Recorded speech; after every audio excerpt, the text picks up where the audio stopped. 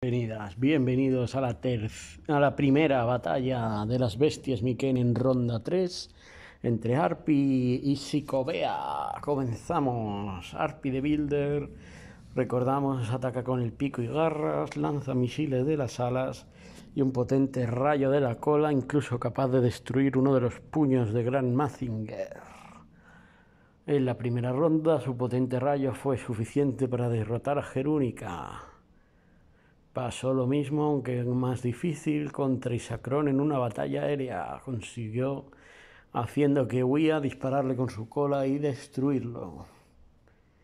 Psicobea, por su parte, es de Jardias, bestia psíquica, usa sus pelos para atrapar a sus víctimas, los puede transformar en espadas y de la parte de atrás saca una cabeza que lanza fuego.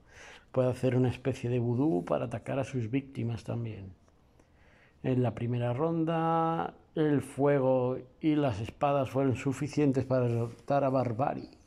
En ronda 2, atrapó a Gábara con sus pelos sacándole del agua y le cortó la cabeza con sus espadas. ¿Cuál de estas dos terribles bestias Mikene sería la ganadora? Espero sus votos una vez más. Muchas gracias. Hi and welcome back again. This is 16 to 12 Pet speaking. Welcome to the first Mikene BF fight in round 3 between Arpi and Psicobea. Let's start. Arpi from Builder, remember, attack with his spike and claws, throws missiles through his wings, and there is a ray from his tail, even capable of destroying one of Gran Mazinger's rocket punches. In the first round, his ray was powerful enough to destroy Jerúnica.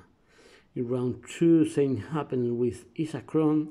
He was pretending he's escaping in an aerial fight, but he destroyed Isacrón.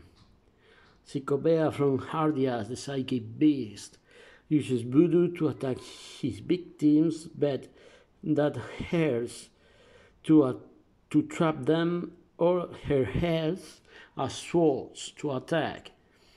She throws fire through a forehead in her back. In the first round, his heads and fire was enough to destroy Barbari. In round 2, he trapped Gábara out of the water with her head, and the swords cut his head. So who of those two terrible Mikene beasts would be the winner? I'll wait for your votes. Thanks for watching.